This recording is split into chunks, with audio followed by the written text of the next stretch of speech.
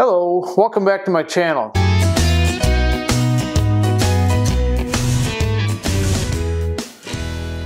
Today we're going to do something kind of fun. It's Valentine's Day, so happy Valentine's Day. And in honor of that, we're going to be making a bud vase. And this is one out of a piece of wood that's like this here. This one here is, this has got black PVC pipe in here. There's a big hole in the middle of this. And there's like 8 different holes, and it's holding up these flowers. It kind of makes it look like a little forest in here. I think it's kind of cool. And then it was turned, and then it was textured after the fact and finished up. And we'll talk about how you texture woodwork and have kind of a dramatic effect on things that you make. But we'll talk about that in another video. This one is textured, it was turned and textured to look like a tree stump. And I've had a lot of fun. You can just put branches in there and it looks like a little tree. And that's got the glass insert.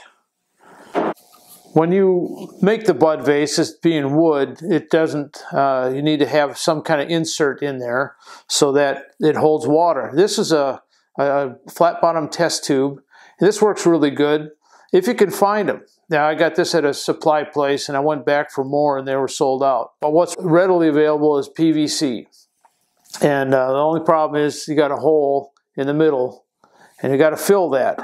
So this product here is called water weld. You cut off a piece and we'll fill the bottom. I'll show you how I do that. And then this is the blank of wood. This is actually basswood. I prepare this piece to look like this so that I can chuck it into one of my chucks that you'll see how that is used. This is kind of a specialty tool. It's a machinist chuck. This is specifically wood turning. This is called Nova chuck. And that's so when I turn it around on this end, I have something to grip onto.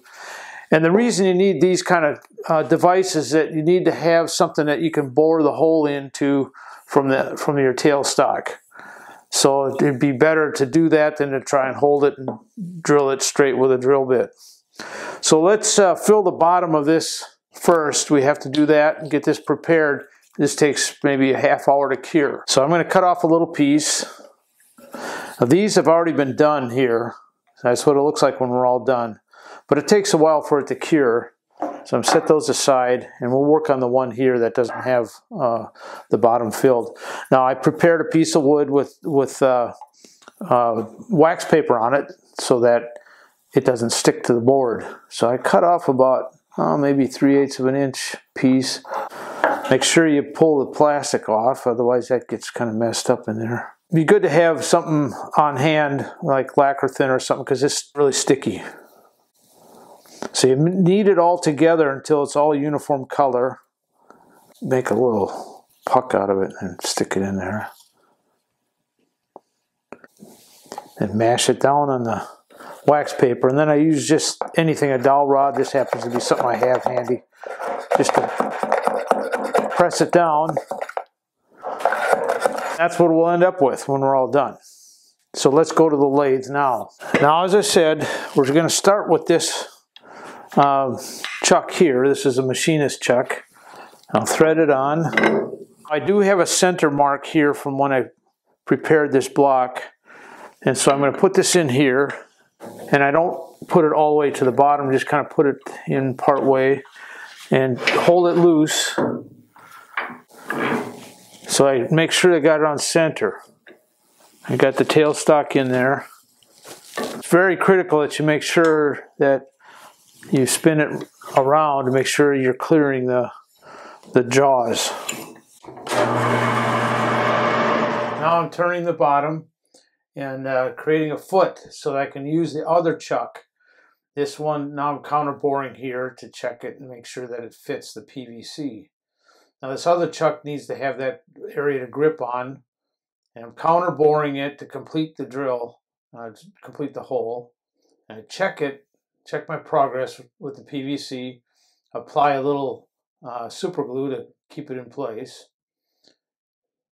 And now I finish the shape of the vase, and you see the PVC that the live center spin so I can trim off the PVC with the carving tools. Putting tape on there so that it'll protect the finish I just sanded, and chuck it in there gently.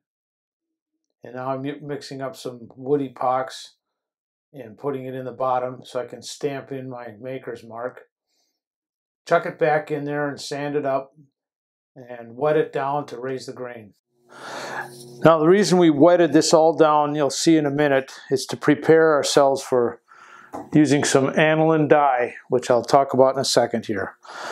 Before I get that point, I want to level this off. Belt sander belt fixed in my bench here. Just get it kind of smooth. I like to sand with the grain, which you can't do on the lathe. I'm going to call that good. Just to keep the dye from getting all over my fingers, I'm going to use a glove here. And this is aniline dye.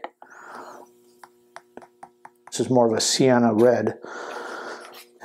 Now I put a piece of cardboard down just for that reason. If you drop it on there, it stains your tabletop.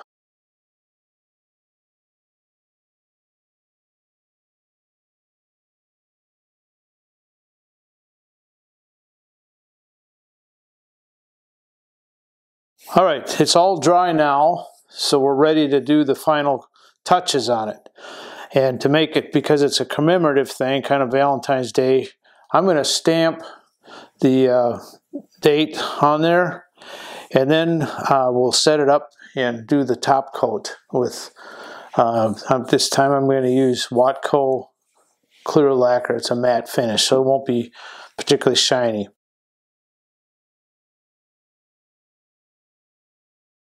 I'm going to use this pigment, antique copper, just to highlight the stamp. I wipe this off. Now I put rosin paper on the table here because we're gonna be spraying the finish on here.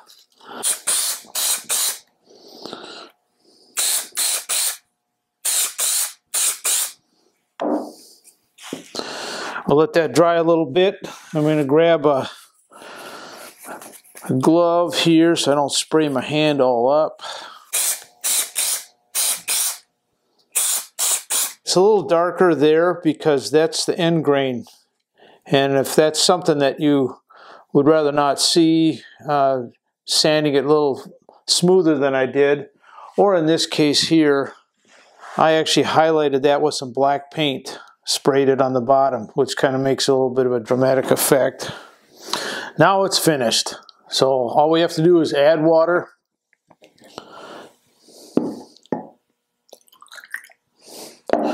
Put the butt in there, and happy Valentine's Day. Make sure if you like it, give a thumbs up and subscribe, and we'll see you next time.